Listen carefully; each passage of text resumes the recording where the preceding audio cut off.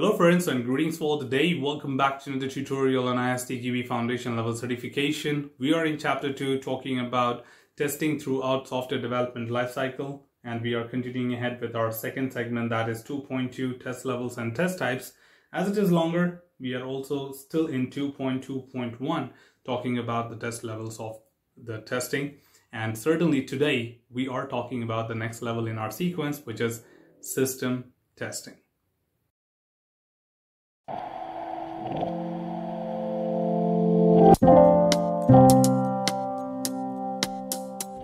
Well, when it comes to system testing, many people quite often think that most of the testing is being conducted at component level, integration level, or component integration level. Then why system testing is even required?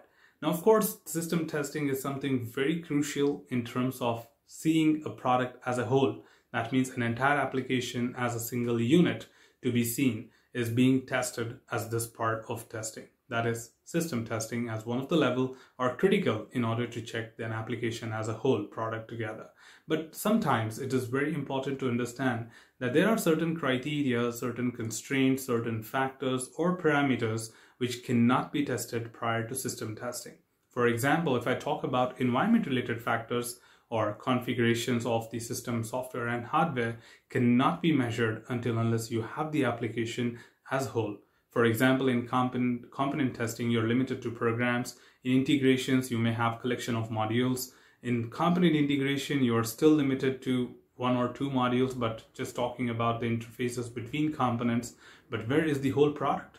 So I cannot go ahead and install, or probably I cannot talk about the factors which may return a defect depending on the environment, and certainly those software and hardware combinations which might be required as a minimum software configuration for running the product, right? And on top of it, after system testing, I can do a lot of non-functional level testing, which satisfies the base product that it is working functionally fine. And in that context, it is very, very important that system testing gives us one of the milestones that the system is functionally ready and can be, moved ahead with all other non-functional levels. In fact, some of the correlative non-functional levels which can be conducted with respect to system testing are coexistence, portability, interoperability, and many other such levels which do satisfy either the configuration, the compatibility of the browsers, or installability and deinstallability of the product, or non-conflictness with any other product which the business might be using on the same environment. So in that context, system testing do play a vital role, and that's where we want to give you some quick outline of what the system testing is all about. So to talk about, system testing focuses on overall behavior and capabilities of an entire system or product, often including functional testing of end-to-end tasks and the non-functional testing of quality characteristics.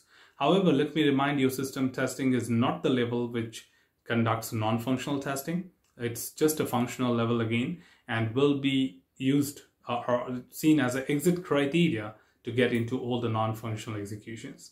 The point being made here that it is used to system testing focuses on non-functional characteristics.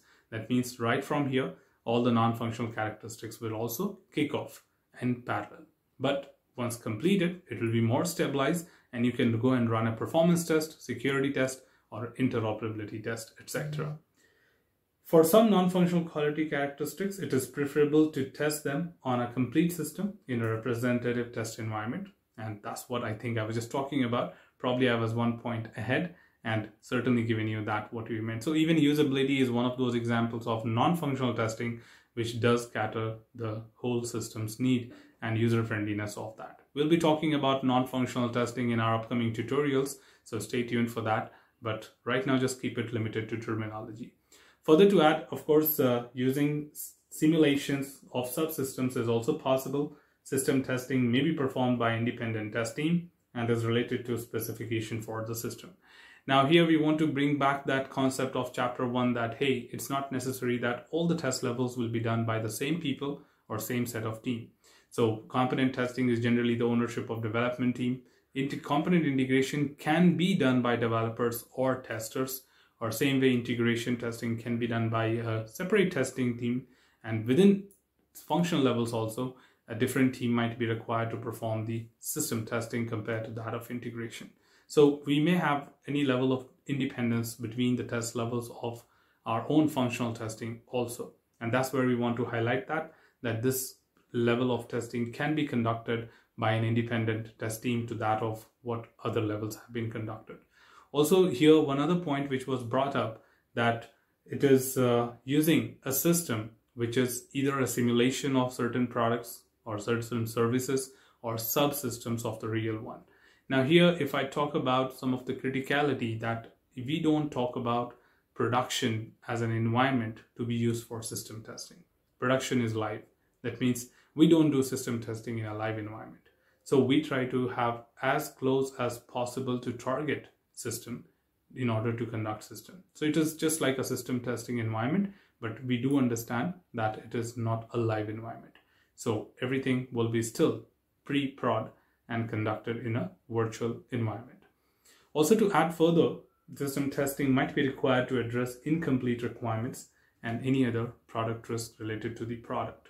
Now, incomplete requirement simply means that I may have such certain requirements which might not be very, very clear and up to the mark when defining it during the requirement gathering phase. Sometimes we don't even have a clarity that how this requirement will fit into this product and where exactly to place it. But once you have the system available, then you have a better visibility or 360 view of your own product, and you know better where exactly to place it or where exactly to implement it. So I'm not talking about that will the development be on hold till then? Answer is no, it will be developed, but placing the functionality or feature at what point of time during the product or what during the sequence of activities can be established here. For an example, if I talk about the reviews to be collected on Zomato, right? Zomato is a food delivery applications right here. So most of us know that. And assume that the customer had a requirement on the review to be collected from customer, that how was the delivery and how was the food. So the question was, the feature was implemented, but we were not sure at what point to collect this from the customer, like when to pop up this. Is that on the next order, which will be too late? Or is that like before you get it? No, that's not possible.